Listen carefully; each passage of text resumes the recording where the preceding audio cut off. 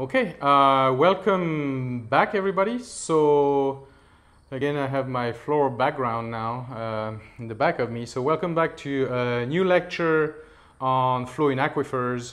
And in this lecture, we are looking at water table aquifers, so unconfined aquifers. Again, last time I did the basic derivation with a confined aquifer.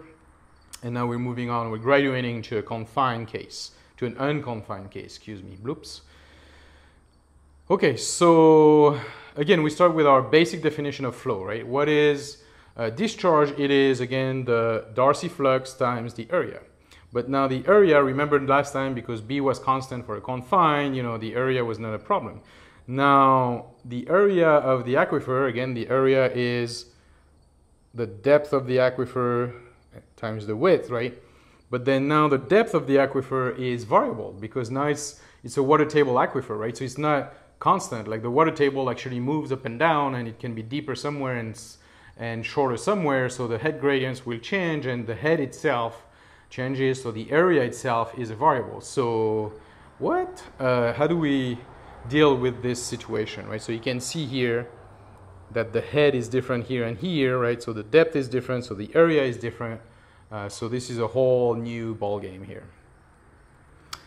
Well, let's start with an example, right? So if I take a simple example, then maybe we can work through the example and sort of derive the equations with a more intuitive understanding of what those equations are telling us. Okay, so a river and a canal are located 500 meters apart and intersect an aquifer with hydraulic conductivity K, 0.03 meters per day. The numerical values for H1 are 5 meters, so 5 meters here, and the difference between H1 and H2 is 1.25 meters. So that means this is 3.75 meters, and this is 5 meters.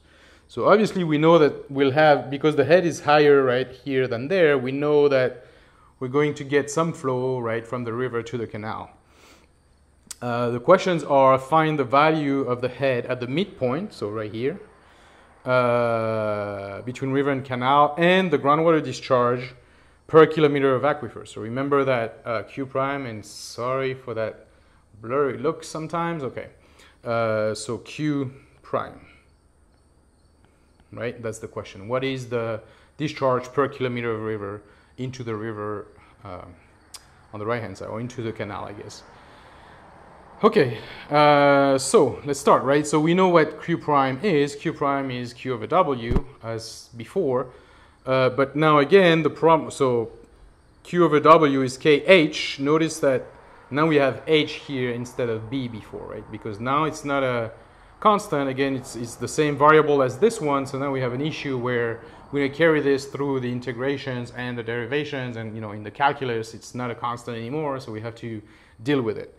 The first question, right, if there is no recharge, so again, we'll deal with recharge in the next video, which is when there is rain and we have to deal with boundaries here that gives us rain. But for now, we assume there's no recharge, no nothing, so we're happy with that. So if there is no recharge and everything is steady, right, there's no change in time, then the amount of water leaving the canal and entering the aquifer at x equals 0, so assuming this is a canal and this is a river. So the amount of water, right, coming from the canal into the aquifer and out of the aquifer into the river should be the same, right? There's continuity. There's the same amount of water going in and out if everything is steady and there's no input of water, on the way there. So everything, by continuity, if you push 1 cubic meters per second or 1 cubic meter, right, into that aquifer, by continuity, you need to push out 1 cubic meter of stuff, right? That's just continuity, mass balance, right? Water balance. Now that means that dq prime dx, right, equals 0. So that means, right, that's exactly the definition of that. That means the change of q prime as a function of distance is 0. There's no change, there's no recharge, there's nothing changes, everything is the same. Okay, well now we can write this because now we have an equation for q prime and we know that the first derivative in space is 0, so let's try and find what that means. Okay, so again, this is the same statement here. So the derivative is 0. So now we can put, the value of q prime into that ddx, right? So ddx q prime equals 0. Now by the chain rule, so this is just a little aside, mathematical aside, right? But the chain rule says that h dx is the same as half dh squared dx. Okay, now if you don't believe me, you can just apply the chain rule, or Google it. You can rederive this. I'm not taking the time here, but this is true. This is just mathematically true, okay? So now if we replace h dx, right, in our q prime, or here, h dx, if you replace it by that half dh squared dx, right? So here is the original, here is the replaced version, right? So we just replace that thing by half d squared h squared dx squared, right? Again, so now we have ddx times dh squared dx. That gives us the d squared h squared dx squared, and then k over 2 is a constant, so we leave it out, right? So the k comes from here and the 2 comes from here. Okay, so now we have an expression. Now we have an expression right here that tells us that k over 2 second derivative of h squared is 0. So notice now that h squared is our variable, right? So again, this is not a square in the differential. This is the actual h squared. So now we have a variable that instead of being just the head, is the head squared.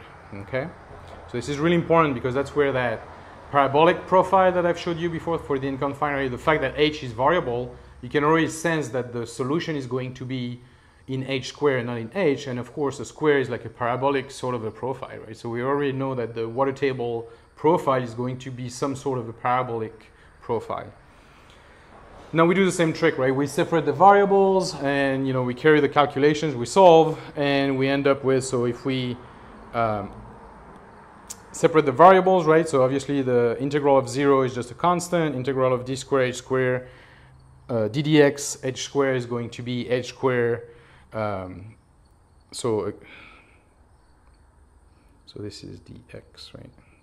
There you go. So if we integrate those two things, right, the integral of d h squared is just h squared, the variable. C1 dx is c1x, and there's a constant of integration, right? So it's exactly the same as we did last time, except now the variable is h squared instead of h. And finally, we can do the same tricks as before, right? We have that expression for h squared. So h squared itself is a linear function of x. But before we had a linear function of x for h instead of x squared, right? So we find the constants by plugging in the boundary condition. So exactly the same process as the last lecture for the confined aquifer. So if h is h1 at x equals 0, that means that c2 equals h1 squared.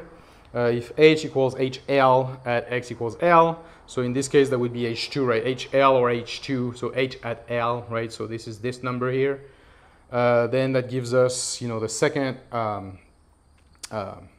constant, or c1. What we call c1 is this business here, and then we can plug that back in everything, and we have in the end an expression for h of x, right? So now we have the head along the x-axis here, right, is this expression. So it's the square root of the square of the boundary divided by L times x plus h1 squared. So again, notice how we have the squares carried everywhere, and the profile is going to be some kind of a parabolic profile, right? It's in h squared, or it's the square root of x, if you will. Okay, and now if we, to answer the original question, right, what is the head at the midpoint? So remember the question was, what is the head at the midpoint? So we can, plug in the numbers. We have 5 and 3.75 are the head h1 and h2. So we replace it in this expression here. So 5, 3.75, L is 500 meters. So L over 2 divided by L. And then we plug everything in and we find 4.42. Okay, so the head at the midpoint is 4.42 meters. Now a quick note here, right? If I use my linear approximation, so the confined aquifer results from last lecture, and I replace, I'm looking at the head at the midpoint. So if it was linear, right, it would be just, 5 minus half the difference, right, between the 2 points, which if you look at what that is, that's 4.375 meters. Compared to 442 when we do the whole, square business and derivation. So you notice that it's not a huge difference, right?